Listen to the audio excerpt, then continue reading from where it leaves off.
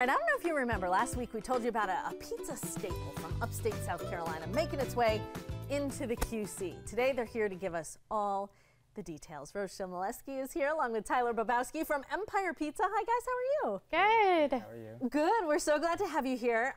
Give me the genesis of Empire Pizza. Tell me where Empire comes from. Okay, so the owner, Cosa de Oliveras, and his family, they founded Empire Pizza in 2009. And we have opened now 6 locations. What, did they found it down here? They did. So it started in Rock Hill, South Carolina. And then we went to Newport, South Carolina, which is right there by Rock Hill, and then Fort Mill, Indian Land. And then we crossed the border to Mint Hill, North Carolina in 2021. And now we are in Pineville. And we just opened last week. How's it been going in Pineville?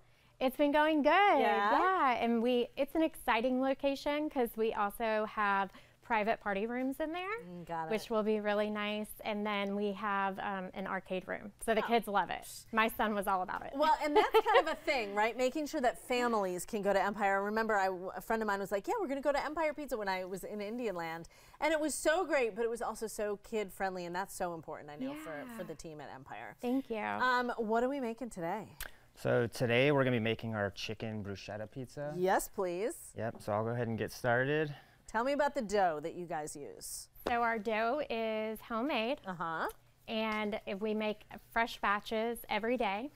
So it's nice and fresh for our customers. And then we don't have it today on the bruschetta pizza, but our pizza sauce is also homemade. Oh, man. So that's another little secret of ours. So today we're gonna have a garlic parm base on our pizza, and we're gonna watch Tyler stretch. He's a master. the best, but you know, I don't want to put him on the spot. No pressure, Tyler, but. No pressure. And then we're going to top it with some diced chicken, diced tomatoes, onion, and then feta, and then we're gonna put our wonderful mozzarella cheese on top of it. And we use grande cheese. We make sure that that's the only cheese we use. It seems to be a specialty. Yeah. It works. There's something about bruschetta, right? Like whether it's on bread or on pizza, it's just so yummy. Exactly, especially when you put the balsamic glaze on it. So we put that in, or on top of it afterwards, the drizzle. Tyler, talk to me about stretching pizza dough like that. You did that pretty effortlessly, but what's the trick to not getting tears and rips and holes in it? So the trick with dough is it's more technique than muscle. You want to be gentle with it, do it little by little. You want to avoid all the thin spots you can, so you just want to be easy with the dough and take your time. Is a thin spot or a rip repairable? It is, but it's not ideal. You're like, no, we just start over. We just start over. I think people are afraid to do it because they're afraid they're going to get a rip in it. Oh, that's Parmesan? Parmesan cheese. Look at that. And then top it with some mozzarella. Oh my gosh. Okay, what's the most popular pizza that people order? Oh my goodness. This is one of them. Is it? Yes. We have a buffalo chicken ranch pizza that's very popular. It's Come on. ranch base with chicken and buffalo drizzle on top. Oh my gosh. What do you think?